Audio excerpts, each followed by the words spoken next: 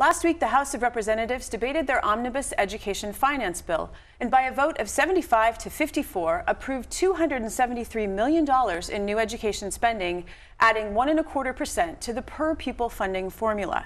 Joining me in the studio to discuss the House plan is the chair of the House Education Finance Committee, Representative Jenifer Loon. Welcome. Thank you. How will the House plan address the achievement gap between students of color and white students in Minnesota? Well, first of all, we put most of our money into the per pupil formula. So that's money that goes to every student, every school district across the state. And I think it's important, first of all, that our schools have a stable source of funding, and that is the formula. So the vast majority of our resources are put there. Second of all, we are trying something a little bit different with compensatory revenue. This is money that goes to schools for the number of students they have from families that qualify for free or reduced lunch, so lower income families. And we are asking them to take their new compensatory money for this coming biennium and use that in extended time programs. So after school, summer school, before school programs, anything that would direct additional time for those students who need more help. We know from studies that that is a strategy that works, and that's what we're going to try to invest in this year. Governor Dayton, his plan recommends $700 million in new spending, a 2% per pupil funding increase. Your plan is $273, 1.25. In a time of budget surplus, Democrats are arguing that your plan isn't going far enough in terms of funding. How do you respond?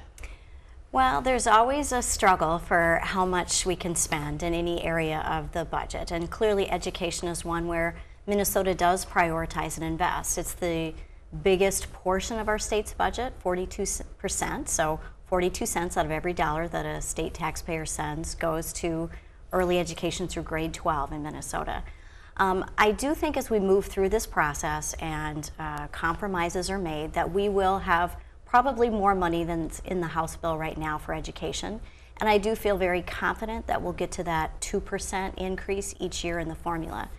But much of the governor's increased spending is in other areas, voluntary preschool programs and some other things. So we'll probably have a little more discussion about how much we'll invest in those areas.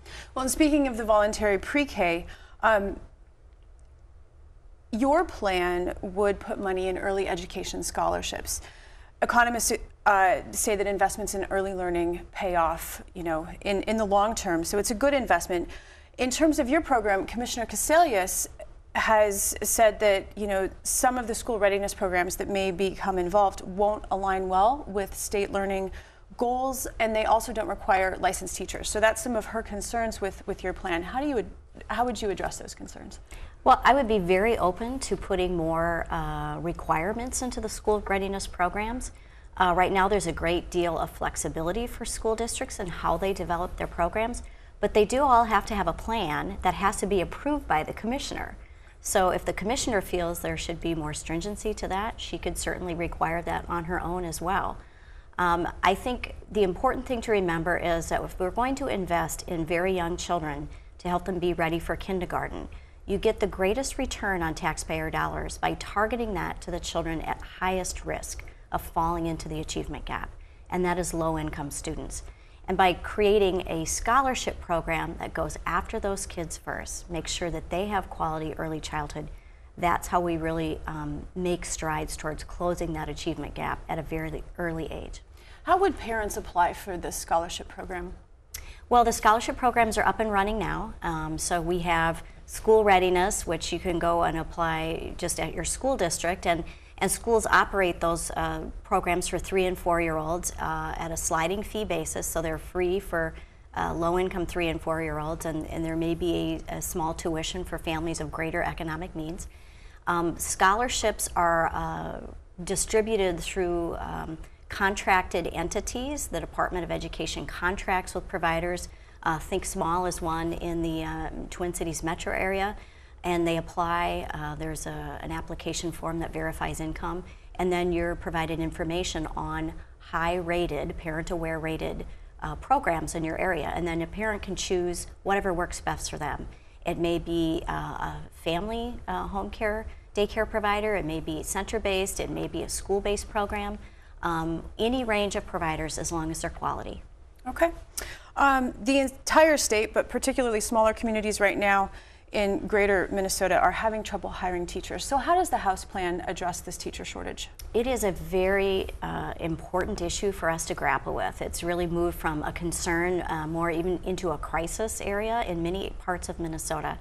So the crisis and the shortage is really, it's got a number of factors to it. One is geographic, and in some areas of greater Minnesota, they just can't attract teacher candidates for the openings that they have. In other instances, it's certain types of licensure that we're very short on teachers in. Science and math and special education. And special ed, exactly. Yes.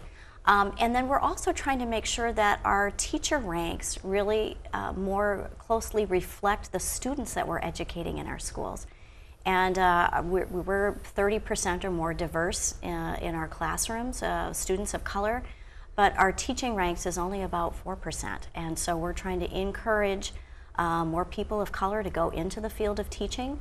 It's great to have them as role models in our schools. So we're trying to tackle all of those things, and we do it with a variety of things. Student loan forgiveness for people that get into the field. We also have some grants for people doing their student teaching, because you cannot have a job while you're student teaching, and for some students that is just not a possibility that they have to work while they're in college and getting their degree. So we have some grants for that. Just a number of other things to try to help encourage that and build a stronger pipeline of people going into the teaching profession. Representative Loon, I want to thank you so much for your time today. Thank you.